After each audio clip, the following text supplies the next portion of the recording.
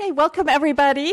We're so glad to have you on the first evening of Digital and Archival Approaches to Theater History, a conference in honor of the Philadelphia Playbills project that we've been having at Penn all year, and which I'll tell you more about tomorrow in my presentation.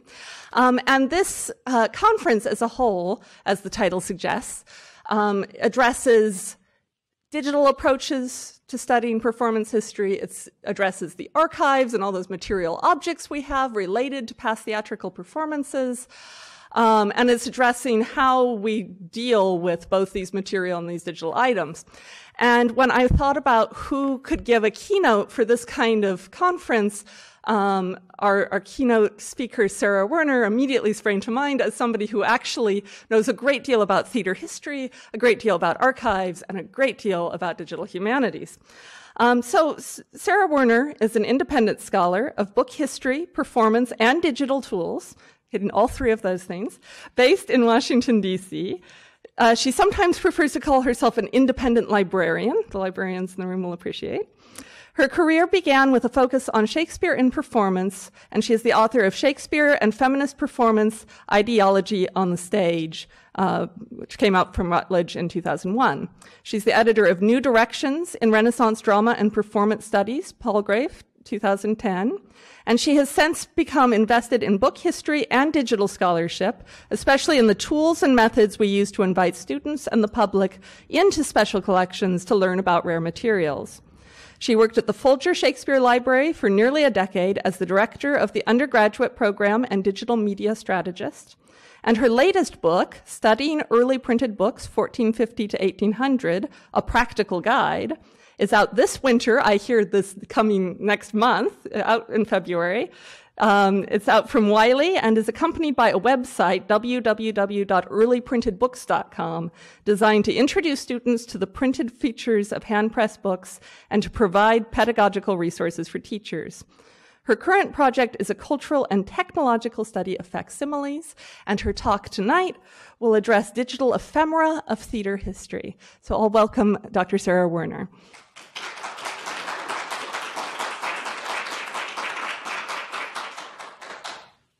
Hi.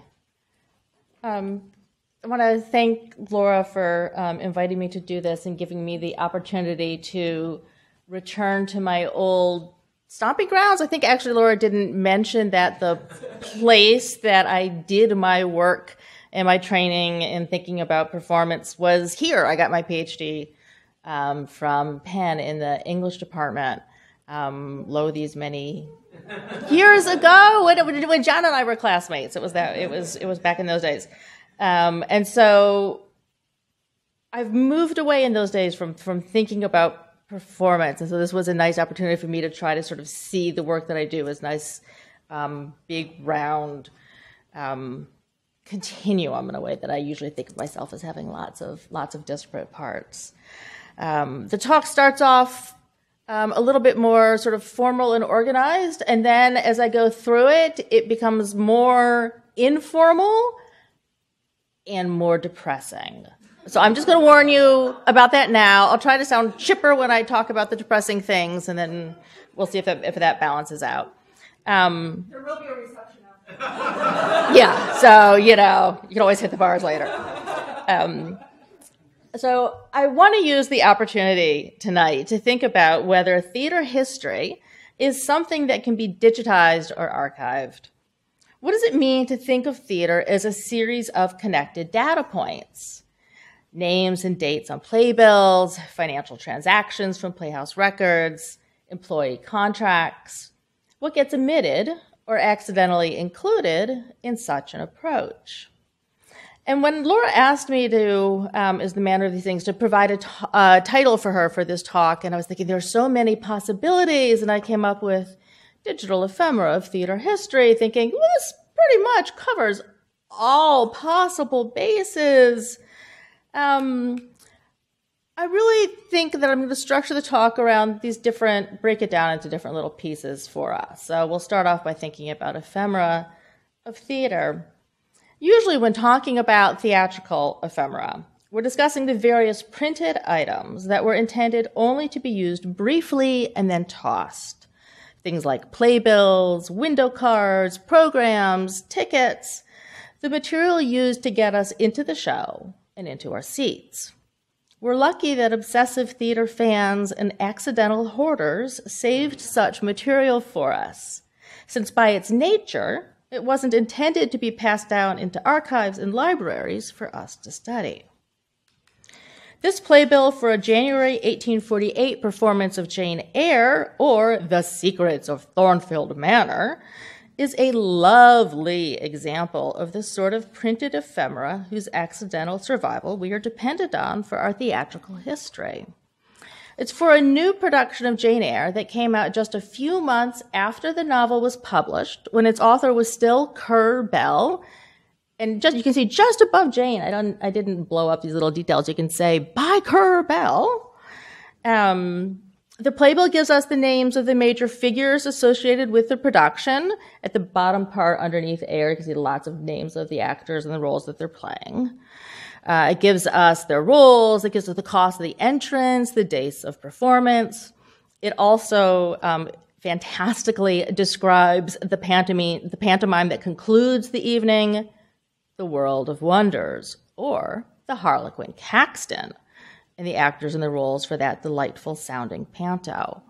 You'll have to go back and read it at some time. It's online at NYPL. So this playbill, which is now held at the New York Public Library in the Billy Rose Theater Collection, is one of two surviving copies, although the other, now at Bristol, is a different state that omits the name of the playwright.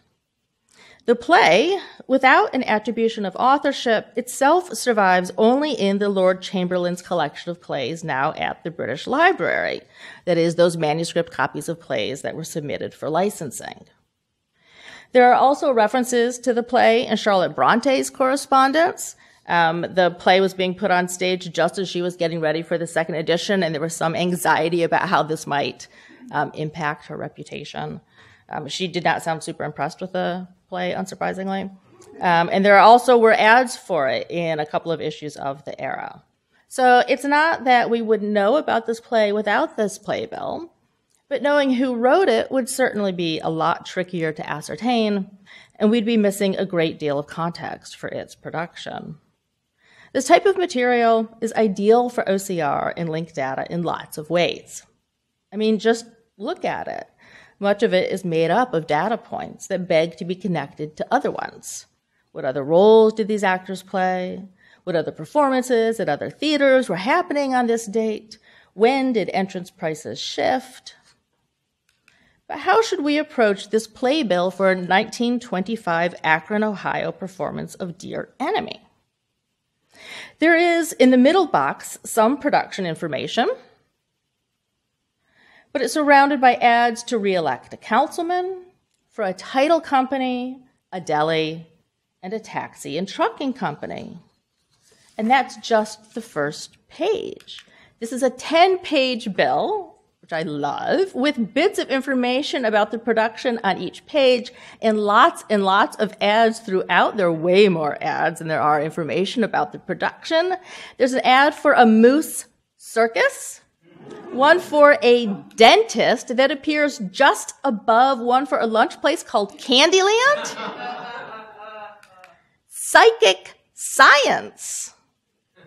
This is really not so different from modern playbills, of course. But how do we treat this in a digital theater history project? Do you focus only on the information that's directly connected to the performance?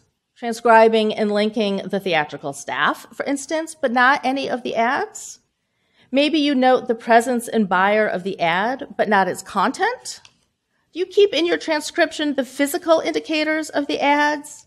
Which are on which pages, with which bit of theatrical info, which words are prominent, which have images? It's a pretty slack theater historian who would tell you that all those ads aren't relevant. They certainly are. But do you also note the leaf that's pink paper? Who is your project's audience? Theater historians or print historians? Some of us might be, sometimes both. Let's take a moment to appreciate the material aspects of theatrical ephemera, which are usually printed as basic job work and initially as broadsides, that is, on a single side of a sheet of paper and often as a quarter sheet. Small little things and fragile. As ephemera go, however, playbills seem to survive in higher rates than, say, certificates or trade cards or lottery tickets. But they're still flimsy things and initially pretty bland looking. But as the iron press took over from the wooden common press in the early 19th century, the typography of playbills became more varied. Different typefaces and font sizes, different colored inks, more text, in part through changing conventions, but also because of the different capabilities of the new press. And as printing technologies continued to change, so did the form of the playbill.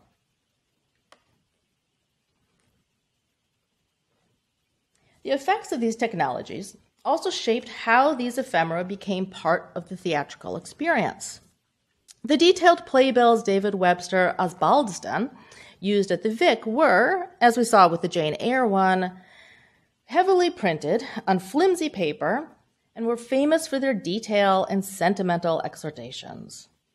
As George Sims recalled in his memoirs, however gingerly you handled those bills, some of the black came off on you.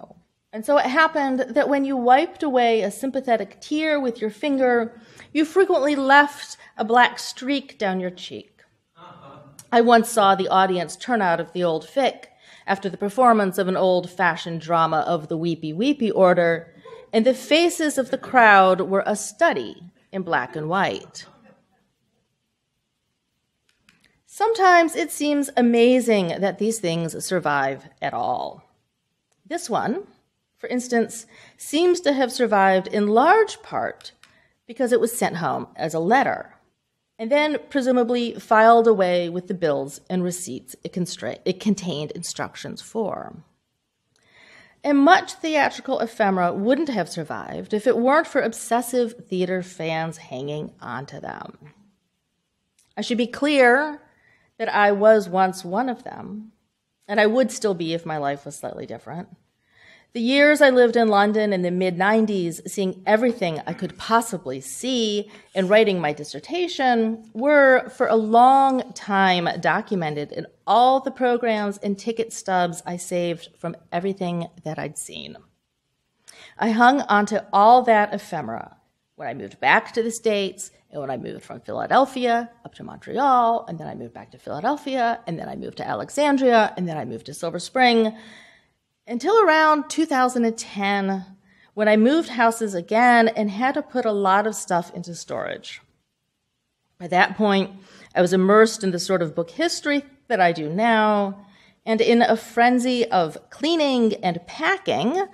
Moving house with 2 little kids will create frenzies like that. I tossed it all out. I know. I don't know what I was thinking. It pains me now to think of it. I was not expecting actually you guys all to make that noise, but that's the noise I make to myself when I think about it now. It's not rational, right? I have no use for that material. It would have just sat in my trunk for another few decades, maybe until it became my kids' responsibility to clear it out. And that's another reason for cleaning frenzies, having to clean out your parents' house. Don't pass on your hoarding to your kids, please. But why do I miss it? Why did I keep it in the first place? Why do I still feel that spark of joy when I find an old ticket stub in one of my books? It's a funny phrase, ephemera of theater, isn't it? Because isn't theatrical performance itself ephemeral? What is left of a performance other than the bits of paper and cloth and wood that constituted it and the memories of the performers and audience? The gestures and sounds of a production do not remain. The smells and tastes of the air do not keep. The collective inhalation of audience breath and the sudden attentive stillness do not last. Like other live performances, theater exists in the moment you experience it, and any later versions translate it into a different medium: photographs, video, narratives.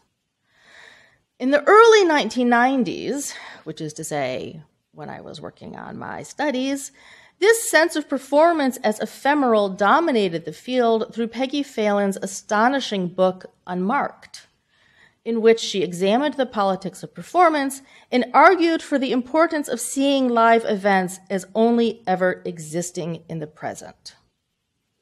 If live performance only ever exists in the moment and then disappears forever after, Phelan argued, that was a feature, not a bug, to use a current metaphor. The value of performance is in its disappearance, in other words. The ephemerality of theater is what makes it theater. I just want to say, I didn't stage this. I literally pulled down my copy of Unmarked to verify something, and I was like, oh my God, it's that it had a ticket in it, and the ticket is for the Anna Deavere Smith show of Twilight, which seemed really fitting, and then I really did do it on an Instagram story, and then it's all about ephemerality. But theater also anticipates and reflects itself. Gestures and sounds may accumulate meanings over the course of a single performance, while blocking and costuming might harken back to earlier productions and performers. There are actor traditions that get handed down through generations. Yorick's skull, by which I mean a literal skull, is one handed down from actor to actor, sometimes the skull of a known person turned into a prop living again on stage. The umbrellas that Michael Bogdanoff used in his 1970s production of The Taming of the Shrew showed up in Gail Edwards' 1990s one. The lullaby that Simon Russell Beale sang as Leontes in the opening of A Winter's Tale became a haunting refrain that builds on its association with love and loss over the course of that production. A gun that's introduced in Act 1 looks forward to the future when it will go off in Act 3. Performance, thank you, Dan. I don't know why the rest of you didn't laugh at that joke. I thought that was good. Performance, in other words, doesn't move through time linearly, nor does it disappear in a flash. If theater's printed ephemera is intended to be ephemeral, and let's be clear, those 10 quid West End programs and their predecessors aren't intended to be ephemeral, theater itself is more complicated. And even as that printed ephemera might represent a performance in terms of data points, what it omits is also part of a production's simultaneous longevity and evanescence.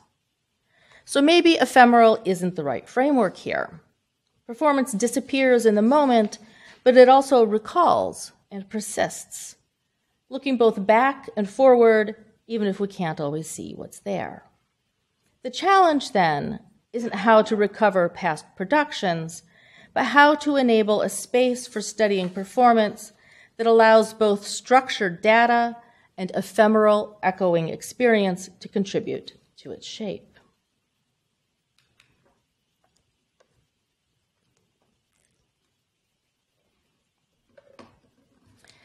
This sense of performance looking to the past and to the future while disappearing from the present is akin to how we might think about the relationship between digital and ephemeral.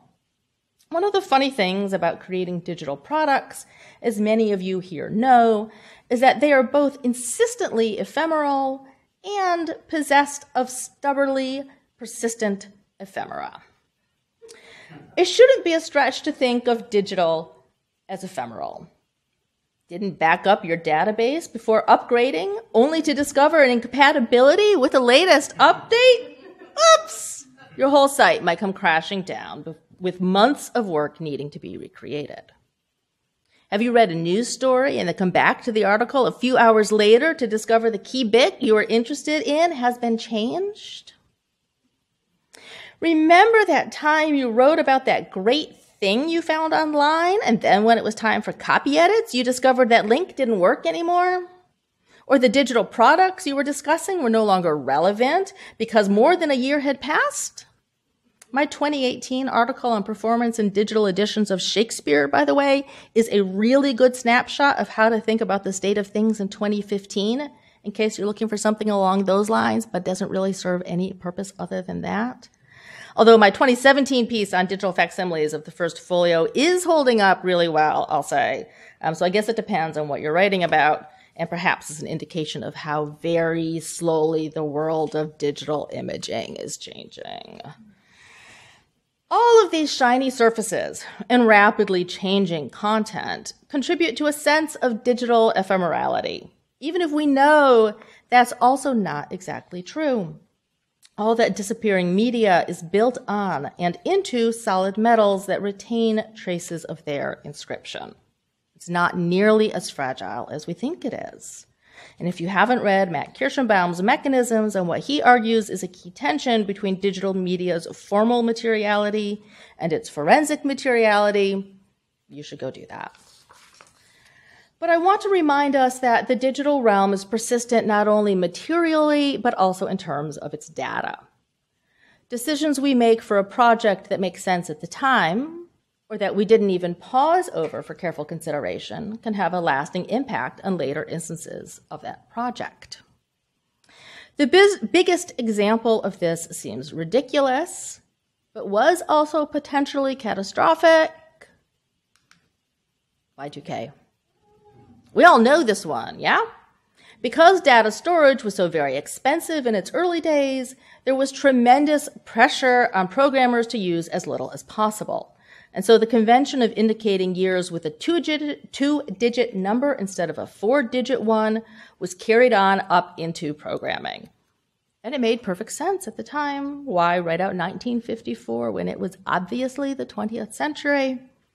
But when the end of the century crept near, as time outside of the theater tends to move relentlessly forward, we were faced with a world which on New Year's Day, we'd wake up to all programs expressing the date as 1900, not 2000. And of course, by that time, programs were everywhere. Not just computers, but elevators and cars and bank machines and you name it. The potential for disaster wasn't just that your desktop would freeze up, but that the systems that controlled finances and air safety and the power grid and communications, that it would all malfunction. And so we all hoarded water and batteries and cash in the months leading up to it, just in case. Thanks, of course, to a frenzied push in the last years of the century, the first day of the year 2000 came and went calmly. Enough. Other examples of this type of unplanned ephemera shaping decisions down the line abound. Hadi Trust, that great digital library, is highly and deliberately optimized for ingesting mass digitized materials. All their systems, workflows, data models, etc., presume receipt of files from Google or the Internet Archive in specific image file formats with specifically structured digital object specifications. It works really smoothly. But what happens when it wants to ingest all those government PDFs that are now flooding the web? It grinds to a halt. The Consortium of Electronic Literature is trying to create a single database of all ELIT projects, which would be awesome because right now they're scattered everywhere, and if you study it, you can't really find them. But guess what? Member organizations each structured their own database independently and differently, and so there's not an easy way to pull that information together into a single search. Then there's Dublin Core's great vision to create an easy, uniform metadata for everything, including digital objects. Although in 1995, what sort of digital objects did we have? We had web pages, which meant that a decade later, it couldn't handle much of the digital objects that needed to be cataloged, and even the qualified terms a decade later failed to fully address the needs of the moving target of digital metadata. I assume most of you know about the work underway on the London Stage Database, which seeks to update the 1970s London Information Bank, but in so doing must not only recover but reshape its data to work within current frameworks. And I'm guessing maybe we'll hear something about that tomorrow. I don't know. If not, maybe we can sort of chat informally with people who know more about that, but that's a really prime example that fits in with our interest of this problem. My point is that even as we think about digital products as being ephemeral, the terms under which we construct them continue on long past their beginnings. shaping how they operate and what we can and cannot do with them. Any digital product you use, tool, database, website, will always be simultaneously of the moment you're using it and of the moment it was made. In this, perhaps, it's no different than reading an old book or wearing an old piece of clothing. But we do not think of books and clothing as readily disappearing.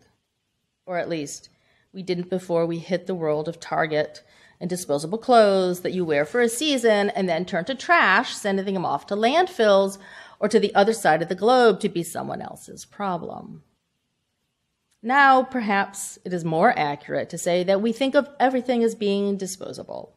Not only clothes and books and ephemera, but projects and careers and everything in service of the grants we seek to replace the steadier funds and endowments that used to support the edifice of education and the arts. I'll be honest, I didn't mean for this talk to veer in this direction. But I find it increasingly impossible to talk about digital work without talking about the impact it is having not only on the contingent staff we use to perform so much of this work, but on the life of our planet and its population. Last summer, I was part of a panel with a bunch of archivists and conservators arguing about the proposition of whether digitization equaled preservation. Folks came down on both sides of the equation for valuable and convincing reasons, but all I could think about was having just returned from the wretched heat wave in England and how unprepared even countries that accepted the acceleration of climate change were to handle it. It's not disconnected to what we do. All of our work, not simply the image taking and data processing, but more significantly, the data storage and redundancies and serving up higher and higher resolution files, all that work takes energy. Energy that is overwhelmingly drawn from coal and other fossil fuels, and that therefore directly adds to rising global temperatures. Digitization isn't preservation, I told the room at SAA, because when we digitize objects, we are adding to the rising sea levels that are going to ruin somebody's archives. Maybe not ours, but somebody's. What sort of history are we preserving when we are destroying vulnerable histories to make it happen? The question we're wrestling with at this event is not quite the same, but it's not far off either. What's our responsibility to history?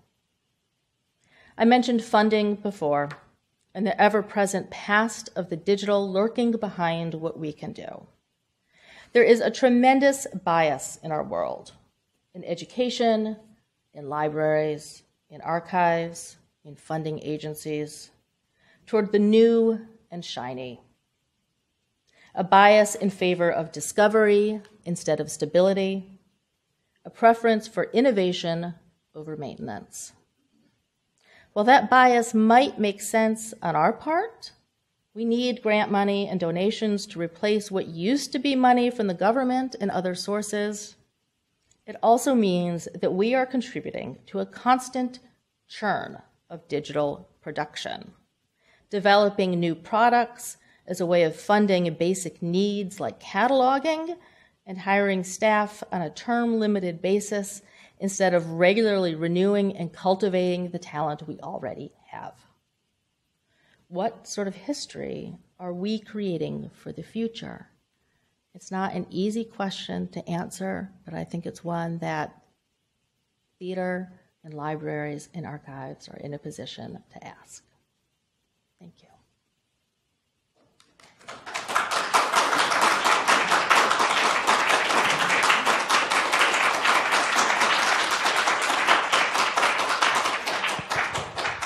That was my chipper ending. Testing. So Sarah's left us with some big questions, but are there questions for her? I'll come around with the mic if there are. And everyone can digest for a few minutes. That's always necessary.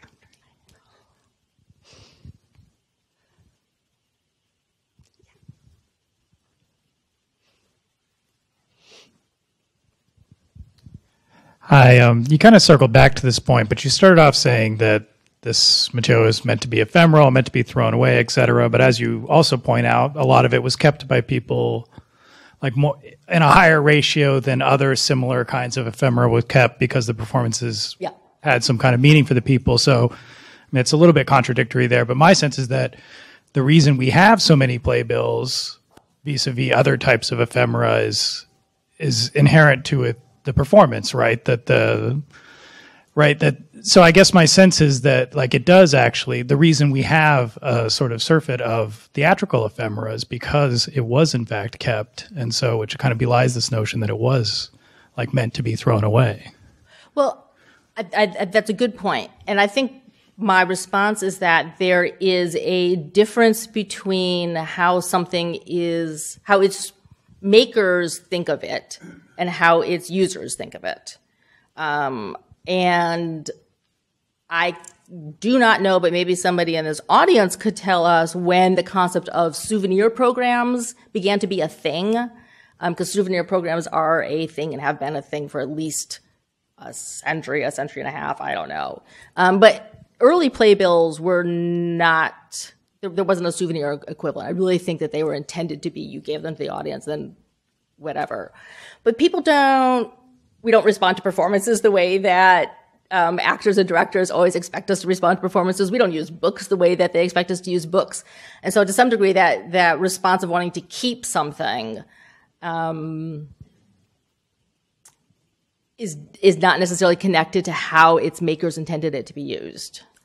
And the other part of that, and again, I don't know enough about Playbill specifically, and I'd be sort of curious to go and find out. What I really wanted to know is whether I really want somebody to have written a book that's sort of like a book history of theater culture, so that I could find out more information about like playbills and about tickets and like when were the first printed tickets and where are they, and I need to find out more information about this. So if somebody wants to do that, that'd be awesome.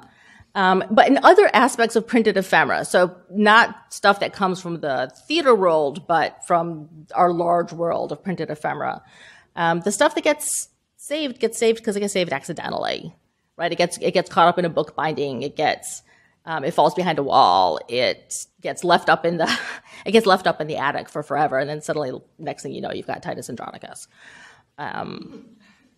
That makes it sound like it's sort of like yeast rising, and then it turns into Titus Andronicus. That is how ephemera happens. I think the slightly higher proportion of it has something to do with that emotional tie with it, but I don't think that's connected necessarily to how the makers intended it to be used. I could be wrong. I just wanted to offer my 2 cents on that because I think that the makers of it knew that some of it was going to be saved and some of it was going to be thrown out. I mean, I have a theatrical background, musical background, so I know how I produce materials, how I produce publicity materials and how others have produced them. And, from the beginning of opera, there were libretti, and those survive, and they, theoretically speaking, they were going to disappear after a performance, but no, people held on to them. And I think that the people producing these things expected some of it to survive. And I think that's the same with playbills. I know that my stuff that I've produced, I was surprised at first I was surprised that people would hold on to stuff. And then I'm like, oh, okay. Because I do the same thing when I go to something. I will hold on to playbills and stuff for no readily apparent reason. It's right, exactly. And then you find it a decade later. Yeah. I think that's possible.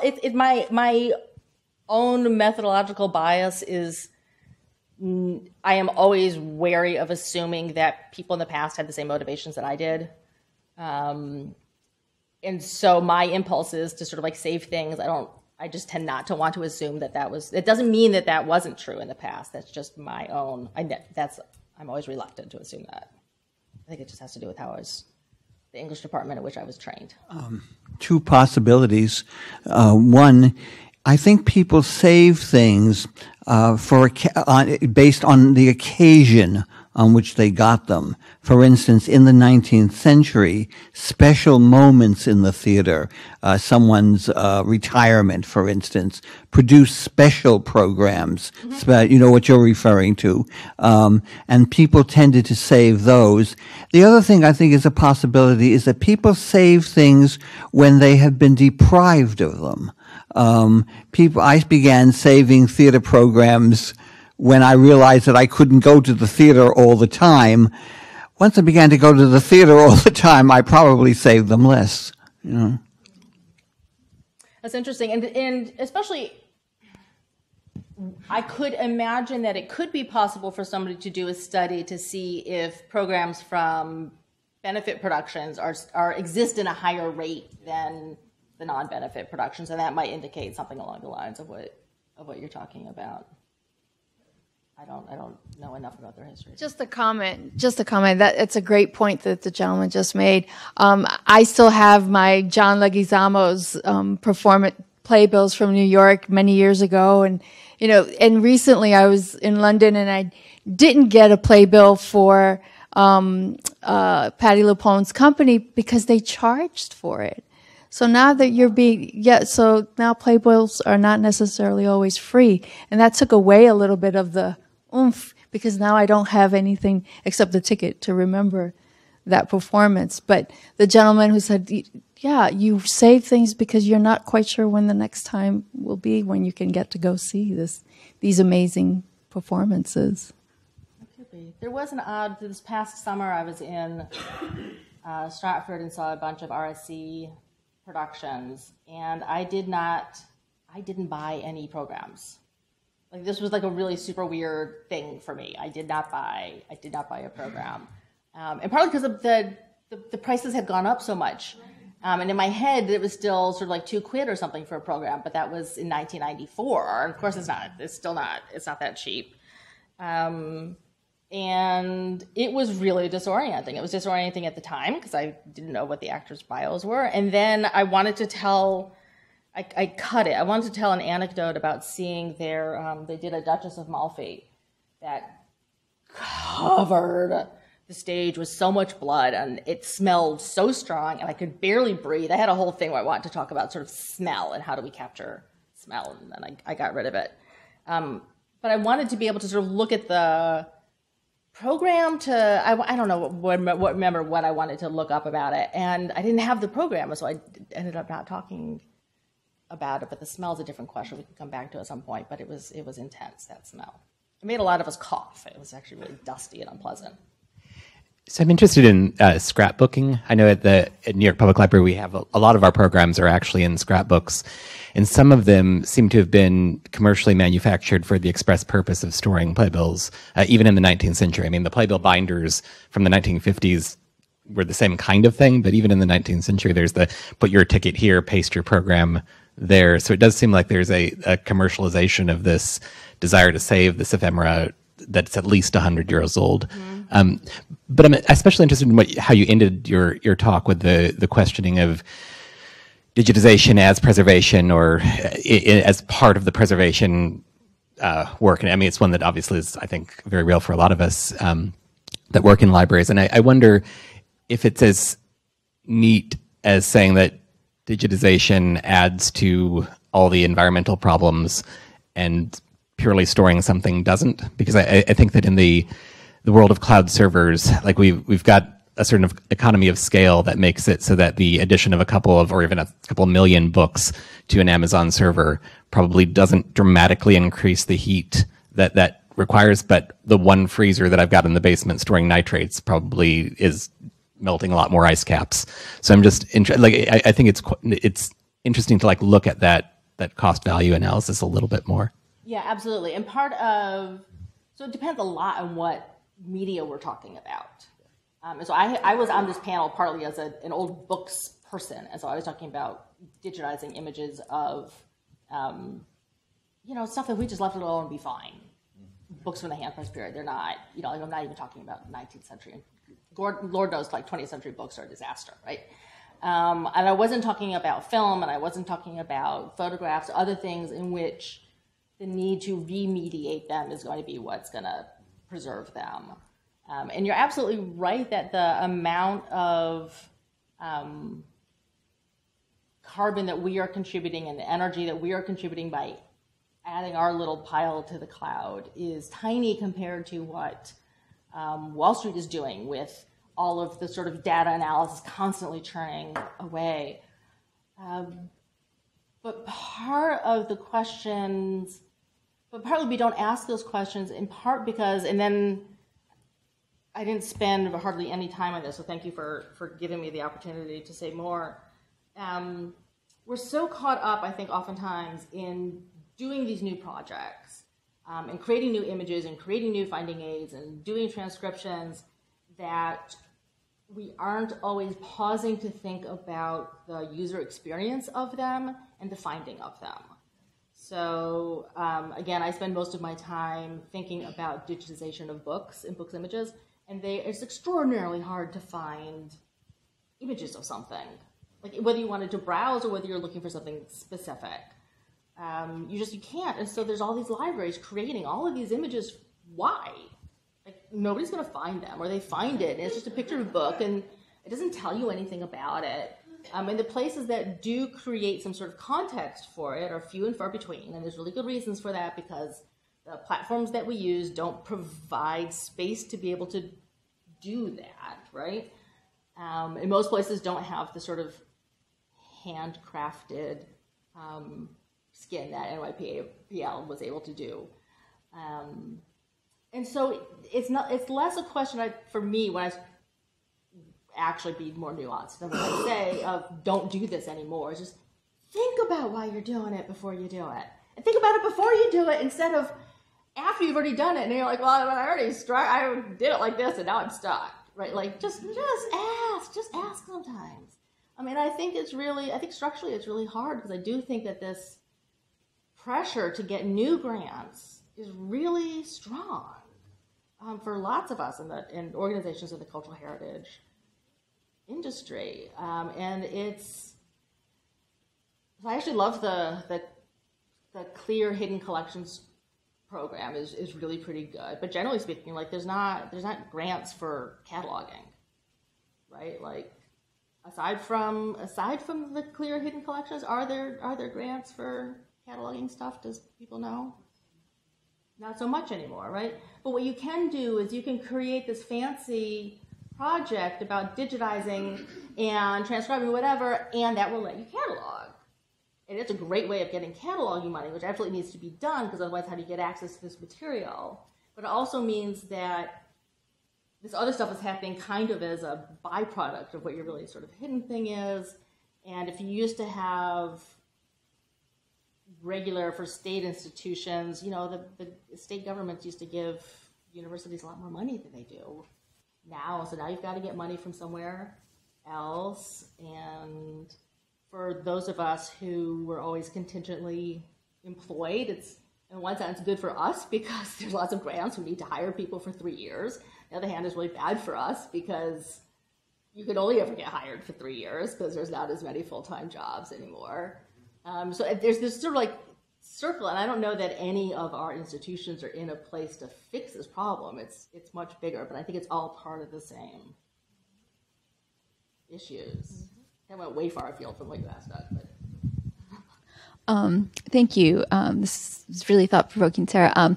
Just thinking about sort of your this two aspects that you brought up, sort of the question of grants and the question of the ephemerality of digital projects, right? Because in some ways there's a contradiction there, right? Because whenever you write a grant for a digital project, there's a section on sustainability. Yeah. How are you going to make sure that this stuff that we're giving you money for will forever live in a digital world, no matter what else, right? So there's a way in which we acknowledge that digital thing, there is ephemerality in the digital world, and one in which we also deny it every time we ask for money.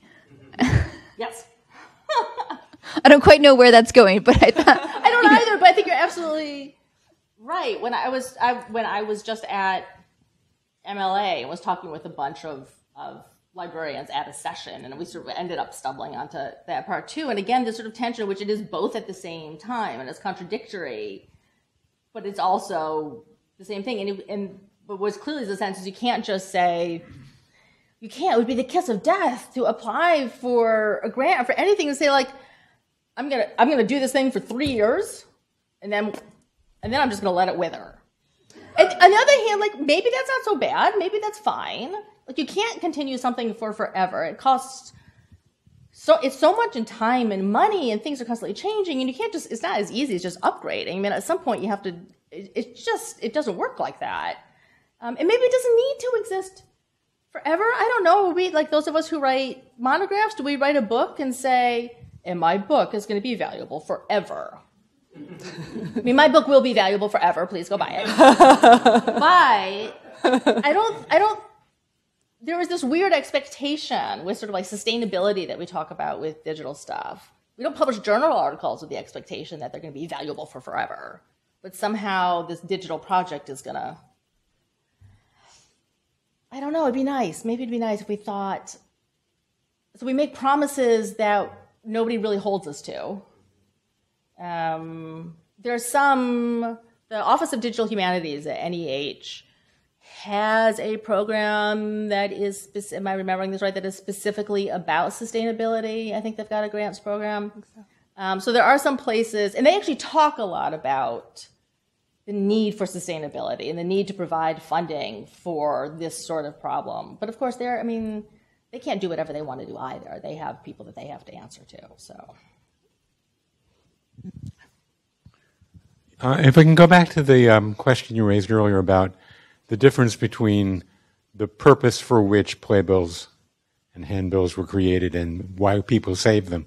I think there might be a shift that corresponds with a kind of watershed in the 19th century from considering a performance with the word performance during the time of the duopoly, a century and a half or 2 centuries of only 2 or at most 3 legitimate theaters in London, to the time after the Reform Bill, where the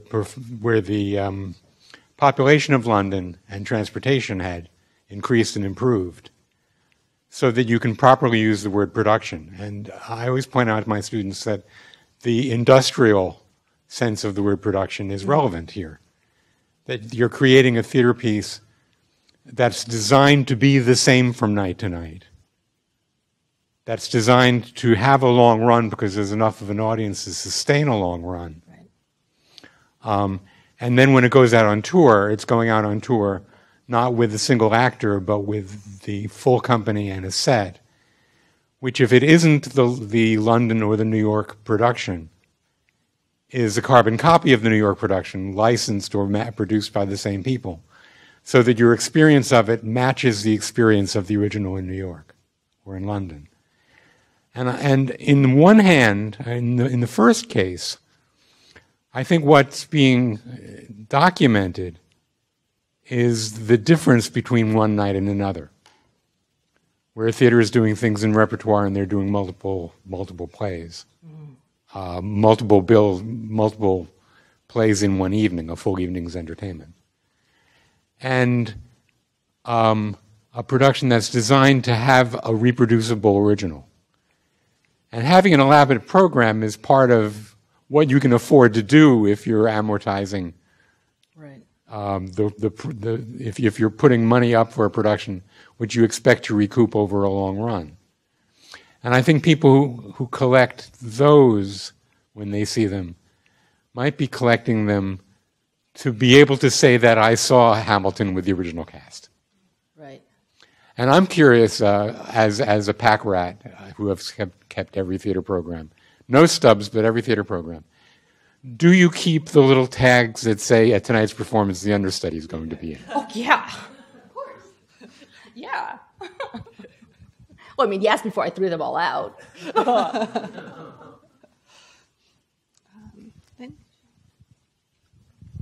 Thank you, Sarah. Thank you for that wonderful talk. I wanted to just talk about the idea that people have with digital projects of completeness and maybe the craziness of the whole idea of completeness.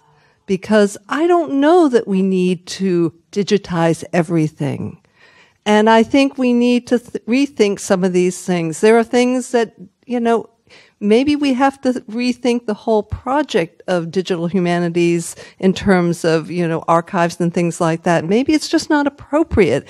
And, maybe we're investing a lot of money in things that really don't need to be done, or develop other types of projects that give you that sense of the whole, but doesn't have to be every single item. I mean, I understand people have this idea that we're going to get everything and we're going to digitize it, but it doesn't make sense for, all kinds of reasons. So I just wanted to, mention that. I think the other is that on the other side of it, there's a huge amount of redundancy that's happening in digitizing the same things.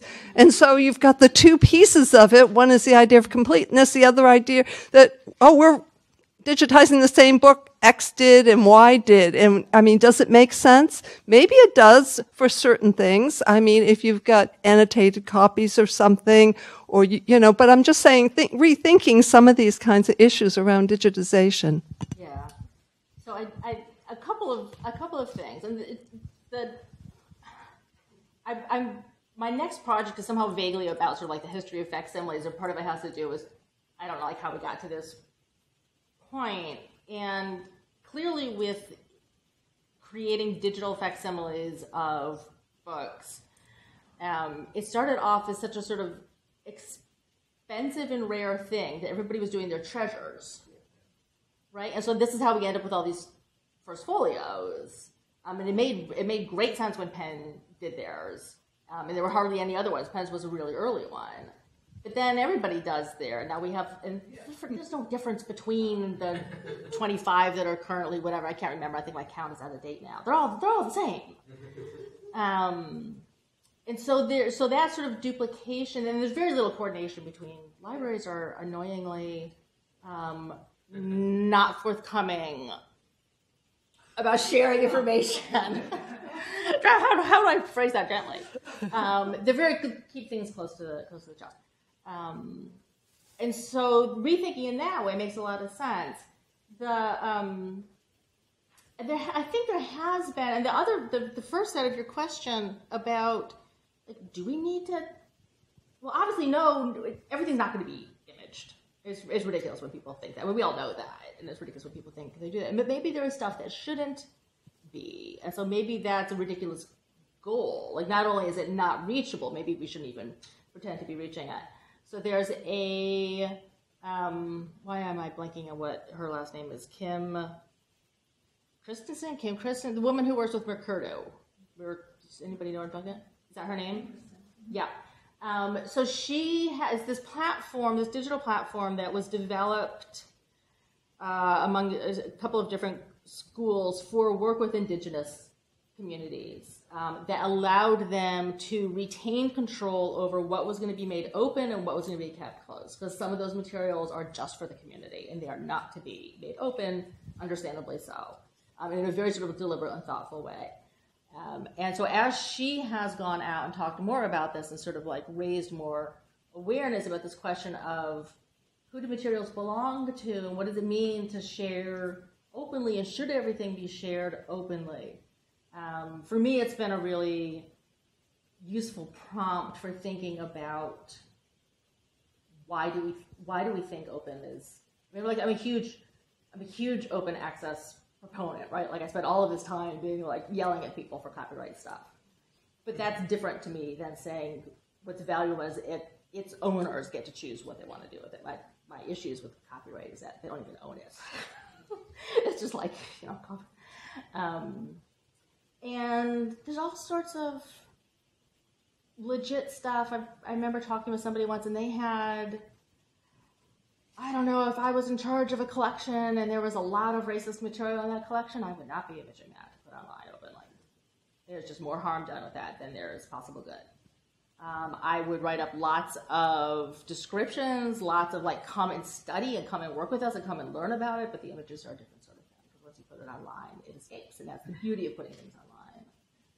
And if we were to take away that goal of imaging everything, think how much that would free us up to maybe we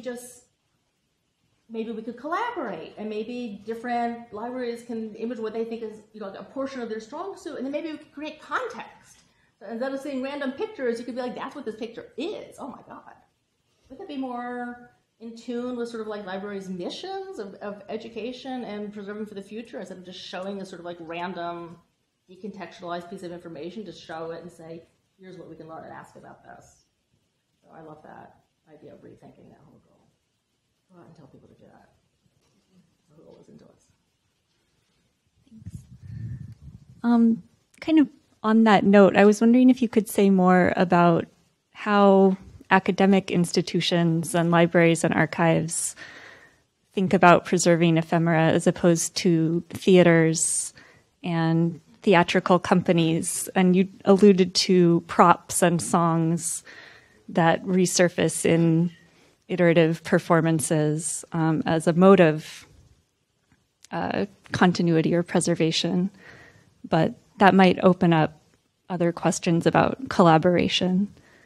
So I know very little about how theater companies self-archive.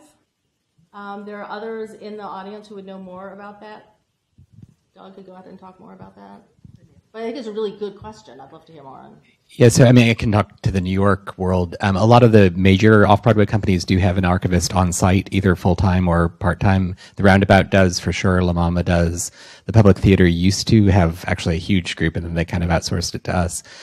There's also a project called the American Theater Archive Project that's kind of sort of associated with ASTR, the American Society for Theater Research, that is trying to have archivists train theater companies in just the very basics of archiving. Usually what happens is the PR person or team is assigned to that because they're the ones that need to pull out the photographs for the 10th anniversary season or whatever, and then they dig it out from under the founder's bed or wherever else it is. But it does seem like, I mean, I think the theater community, because of, as you point out, the ephemerality of the art form, is fairly thoughtful about these things. They're not always trained, but they are thinking about it. And they do tend to end up in some part of the company has kept it, and will make it available if you ask.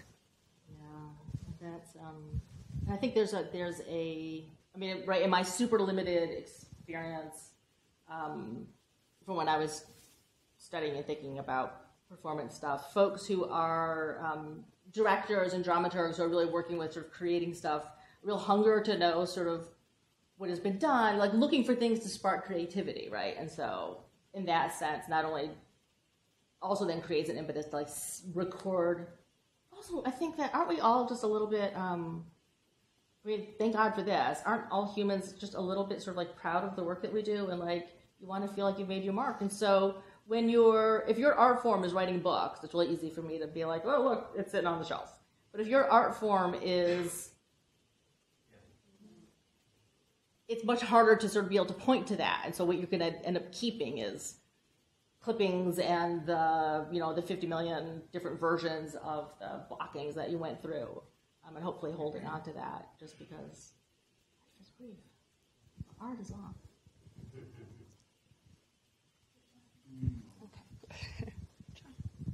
It's up to you, Laura, how we do. This will be the last.